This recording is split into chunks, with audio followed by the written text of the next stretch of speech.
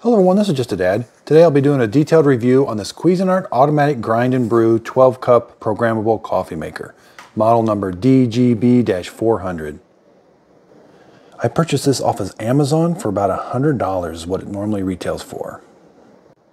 I really like the looks of this coffee maker. It's got an automatic built-in grinder that's going to grind the whole bean coffee, shoot it into the filter basket, and then brew the coffee. This has got the glass carafe. This one also has a warming plate that's going to keep the coffee warm. So let's go up here and take a look. We got to release this hinge so the lid can lift up. Here's where you're going to put the water. It does have a carbon water filter. And then here's the grinder. We can take the grinder all the way out. Here's what the grinder looks like. It's going to grind the coffee, the whole bean coffee, and then shoot it down this chute all at the same time, automatically. And here's where it's going to shoot. It's going to shoot it right into the filter basket. So if we press over here on the left side, there's a release button. Press that. This filter basket will come out. This is where it's going to shoot that ground coffee. And it does come with a reusable filter. It also comes with 8 to 12 cup basket style coffee filters. You can use a paper filter in here or this, but you never use them both at the same time. It's either or. And this filter basket, it comes off for easy cleaning.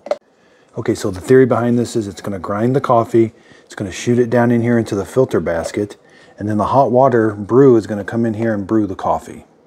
And if we look up here, here's where the hot water is going to come out right there. I really like the control panel. It's got a program. You can program this to brew you a pot of coffee in the morning. It'll turn the grinder on and then brew the pot of coffee automatically. It's got a 1 to 4 cup button. If you're going to brew a small batch of coffee, it pauses the brewing process to extract more flavor when you're brewing a small batch. It's also got a clean light to let you know when it's time to descale, and then there's a cleaning mode to put the coffee maker in. Then we can turn the grinder off. So if you want to brew ground coffee already, so say you don't want to use the grinder, you don't have any whole beans, but you've got some coffee around, you can put just regular ground coffee right here, and then close it. And then turn the grinder off, and then when you press the brew button, it won't turn the grinder on. It just automatically starts brewing it like a normal coffee maker.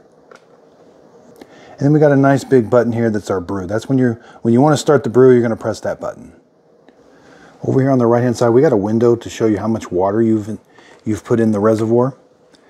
It's going to brew whatever amount of water you put back here. That's how much it's going to brew when you press the brew button. Even if you press the 1 to 4 cup button, if you've got 12 cups of water back here, it's going to brew all 12. If you only want to brew 6, just fill it up to the 6 mark and it only brews 6 cups. So let's pour the water in. I'm going to do a full 12 cup pot of coffee. So the carafe pours really nice. It's got a nice big opening.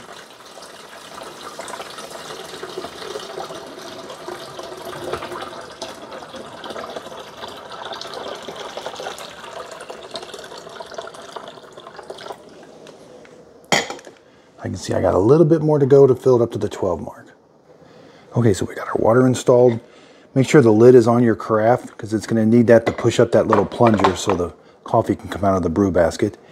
Again, make sure you've got a filter in there. I'm going to use the reusable. Make sure this lid is on. All of this has to be installed. Now we're going to fill the grinder up with coffee beans. So you're simply going to take the lid off. It does have a max, so the max is pretty much to the top. And it comes with this nice scoop with a little brush, but you're going to put 1 scoop of whole bean coffee in there for every cup you're going to brew. So I'm going to do the full 12 cups. So I'm going to put 12 of these. This is a tablespoon. If you don't have the scoop, use a tablespoon, but put 12 of these in here. That will be filled up to the max. So you don't even have to, if you're doing 12 cups, you can just fill it up to the very top. Okay, so I've got 12 scoops of whole bean coffee in there. You're going to put the lid on. Now this is going to be very important to watch this. This is an interlock switch. So now up here, we've got to position this so that that interlock switch is right there.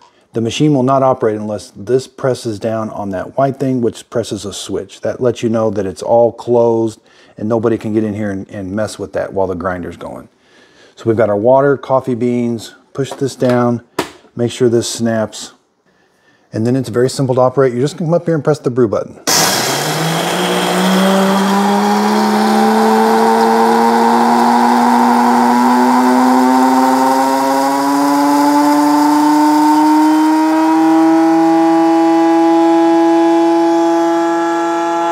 it's automatically going to grind that and then shoot it into the filter basket.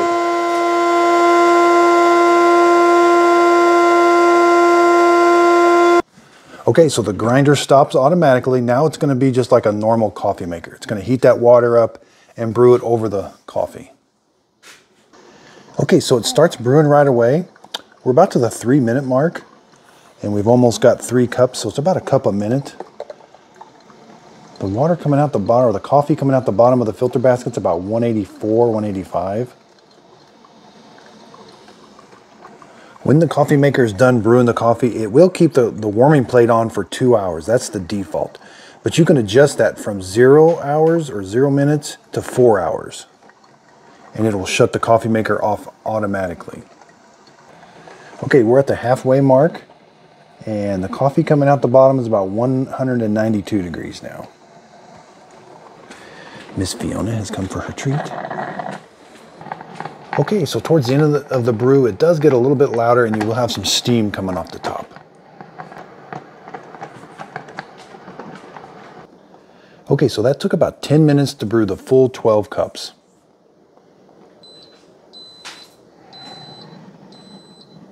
Okay, so you do get about 3 or 4 little beeps to let you know that the coffee maker's done brewing. The blue light stays on to let you know that it's keeping the warming plate on. Again, the default is 2 hours, but you can adjust that from 0 to 4. Okay, so let's see how the coffee did. The carafe pours really nice. And we end up with about 100, and yeah, that's a really hot cup of coffee, 183 degrees. That's a very hot cup of coffee. Here's what the coffee looks like.